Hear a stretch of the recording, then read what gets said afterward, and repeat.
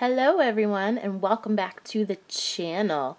If you've never heard of the World of Miss Mindy, these figures are so adorable. I absolutely love the artwork. I just love these figures. They are awesome collectible pieces, I think, for any collection.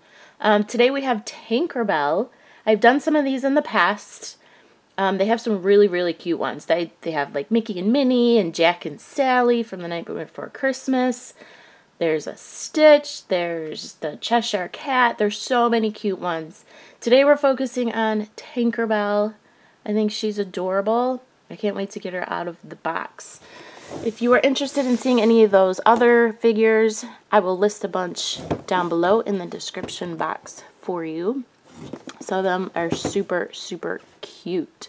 So this is part of series 1, which you can see it's Mickey and Minnie, and of course Pluto, Stitch, Ariel, and Tink. So cute. Alright, let's open her up. Okay, she's not taped. So that's good.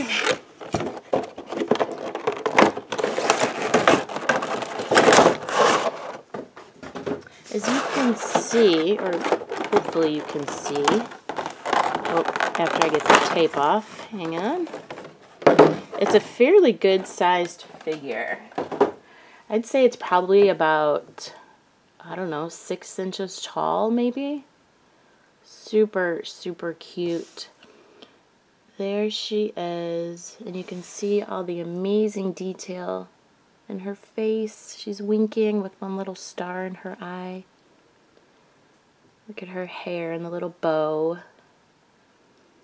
And even all the cute little detail on her dress. There's a little T and the little hearts. So cute. There's her little wand, a little star wand. I just love these figures. Here's the back side. I really like how they did her wings. You can see the amazing detail, and they're clear, which I think is super cute. Even the detail all the way up there on her hair. So cute. And her feet are teeny tiny, as you can see. You can see the little balls on her shoes like she normally has in her teeny tiny feet, but they designed them so the wings actually hold her up. Well, are supposed to hold her up. I don't know if it's my table that's a little weird. There she goes. It's a bit of a weird angle, but you get the gist.